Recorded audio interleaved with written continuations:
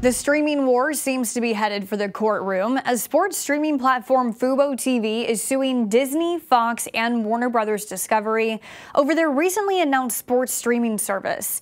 Fubo saying it filed the antitrust suit because the joint venture would, quote, destroy competition and inflate prices for consumers.